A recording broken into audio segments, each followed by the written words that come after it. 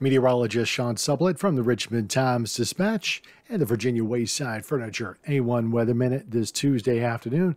Has the scattered clouds around late this afternoon, those will tend to fade away and give way to a clear to partly cloudy sky late tonight. Tomorrow is very similar with one notable exception. The breezes that were out there today will be stronger. It'll be outright windy for a stretch late in the afternoon or late in the morning and throughout Wednesday afternoon.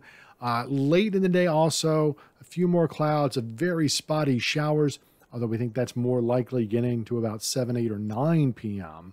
So overall, it's a day that's similar. Humidity is low. It gets into the 80s, but a gusty wind around for a lot of the day.